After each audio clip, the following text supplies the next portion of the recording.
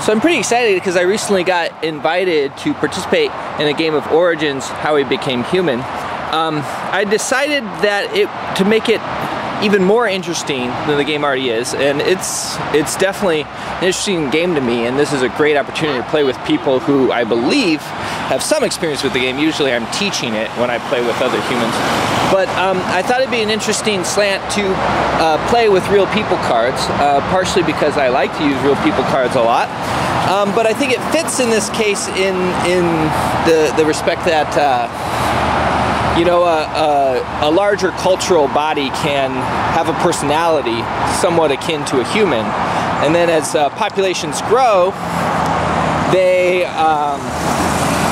can take on more personalities. You know, their personalities start to fragment, which is why we have things like the culture wars, and you know, we have there's a variety within a given culture, maybe many cultures, right? But you could break it down into a unit where each culture is a personality. So I drew my first card, and I almost put it back. This is, but I can't do that. And when I saw at the bottom, it's curious, I determined to keep it. I'm the Cro-Magnons, and the Cro-Magnons are curious.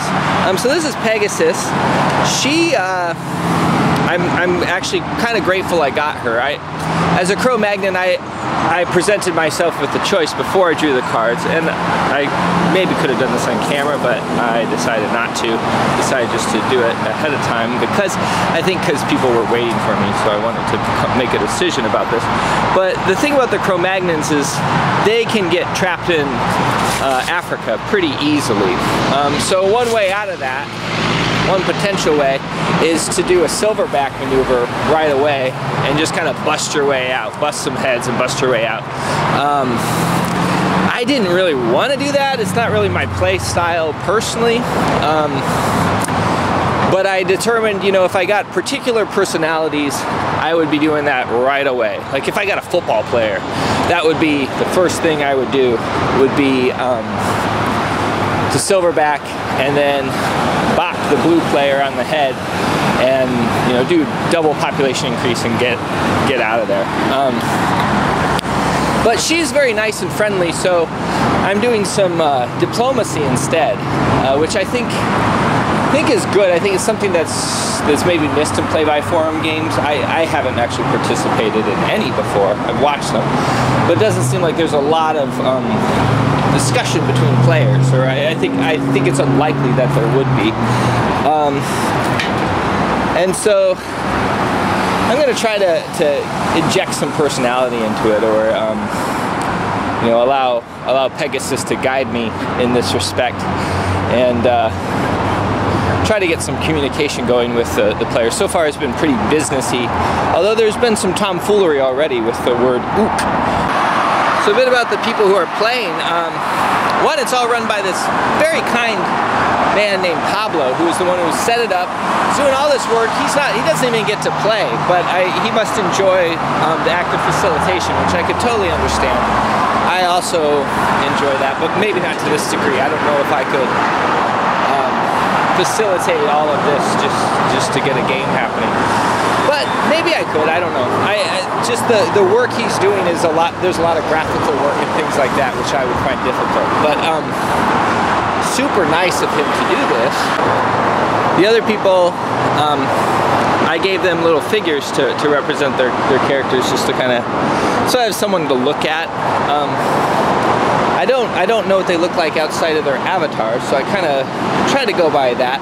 A couple of them I've had some interactions with, both Wolf Corbett, who's the alpha player, the blue player, and USR Local, who is the white player. Interesting note, actually, before I'm going to go on a little tangent here. When I play the game, I always have the Cro-Magnons be white, and I forget who he is. I think he's the Neanderthals. Yeah, the Neanderthals. I have them be black because it doesn't. I don't know how to tell based on the card, but I kind of went with what color the numbers were on the demography cards. But we're doing it reverse, so that just makes it look a little weird to me, but that's okay. I can deal with that. All right, so USR Local, he when I met him, he was always saying woof woof all the time. I think quoting some movie with that beard guy. And so it's kind of interesting.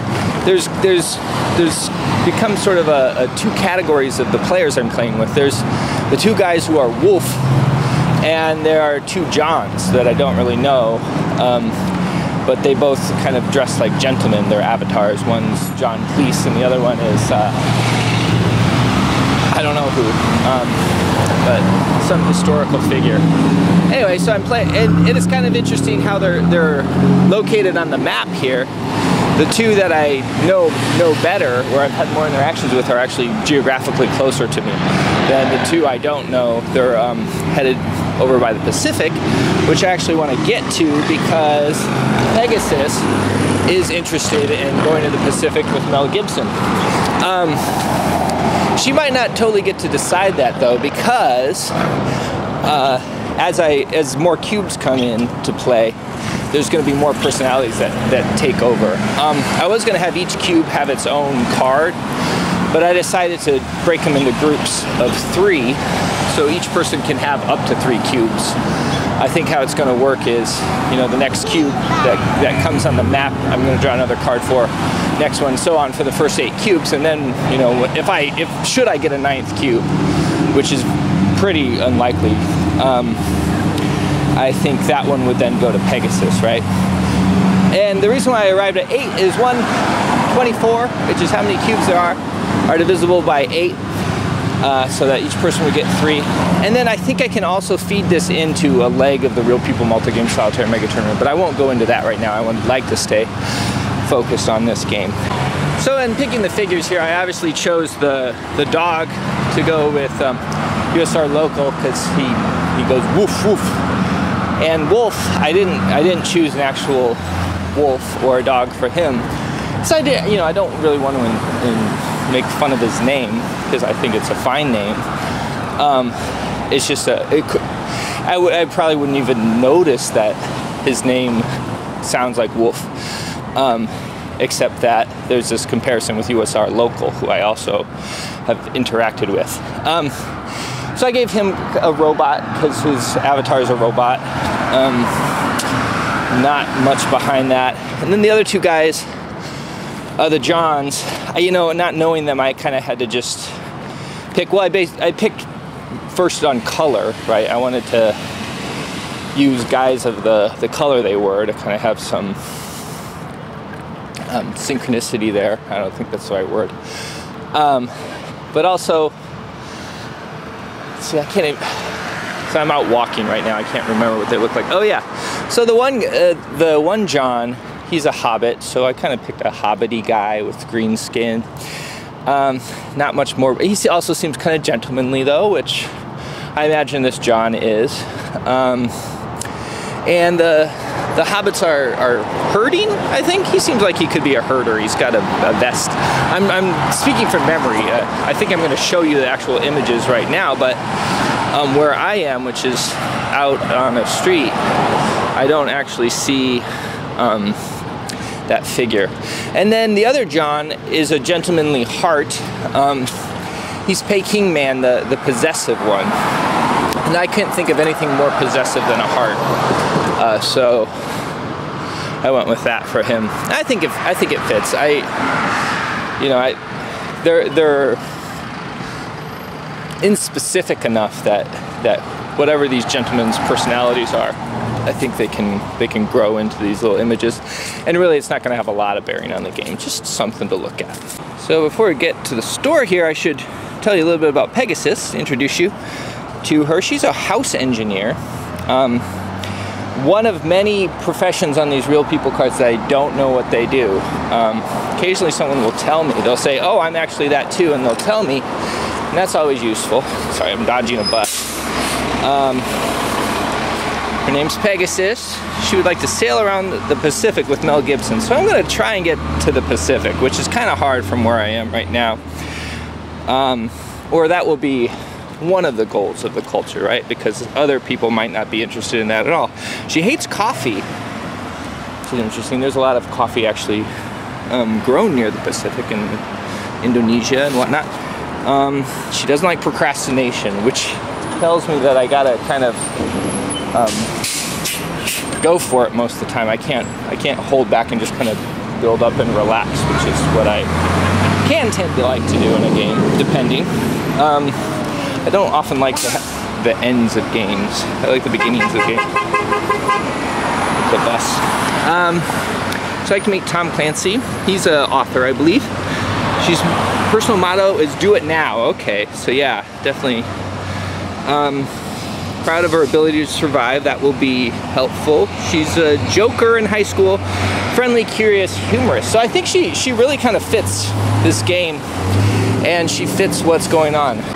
So for my own figure, I chose the ape, partially because I was somewhat limited in figures that were predominantly black. And also because the game's premise is that it's going to explain to the player, or the player is going to learn how we became human. So presumably at the start of the game, we're not so human, correct? And since I'm sort of the narrator, for those of you watching this, I'm going to be the one who you're going to be experiencing the increase in humanity, and hopefully through this process, I'll learn more about culture, human culture specifically, which I think is kind of the main thing that we think of as human is really the way we can express culture and the way we behave due to culture. That's what we think of as human.